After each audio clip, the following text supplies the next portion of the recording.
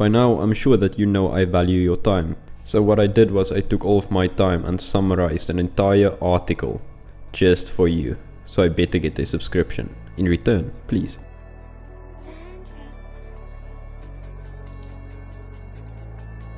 So the day before has been awfully quiet for a long time, but then out of the blue they just posted a trailer, if you want to call it, about a Lamborghini for some reason.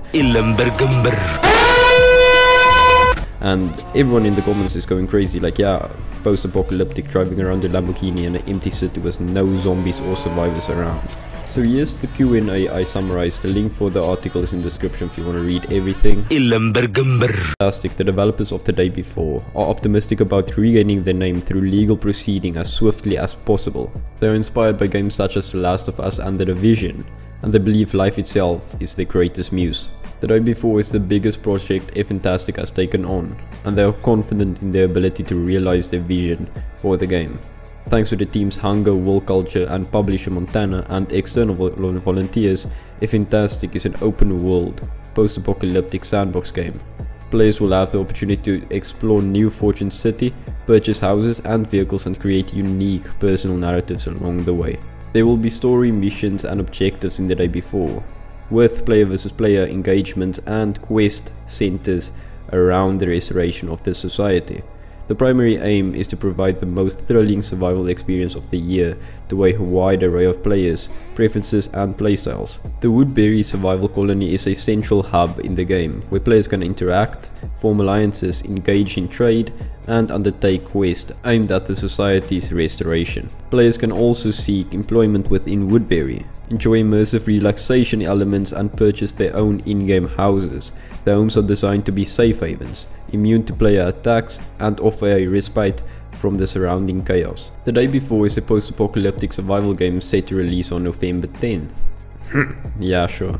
It is based on the role of Azaya Initiative, a mega corporation responsible for the operation of the city's electricity in the aftermath of the post-apocalyptic environment.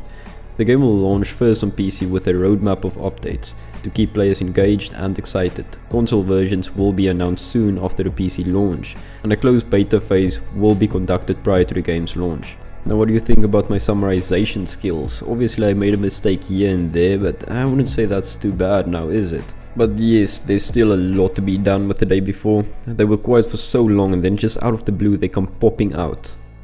That pisses me off a lot. Like, they just forget about their audience, go away for so long, no updates, nothing, and then out of the blue, whoop, they're there again as if everything is normal, with a trailer that looks like it was made in Unreal Engine 5 or in Blender with the, the animation set. Because I know about you can do that, and it's very easy to do that. Okay, I wouldn't say easy, but it's possible to do that to make it look extra realistic. The day before is really acting like the quiet goth kid from school.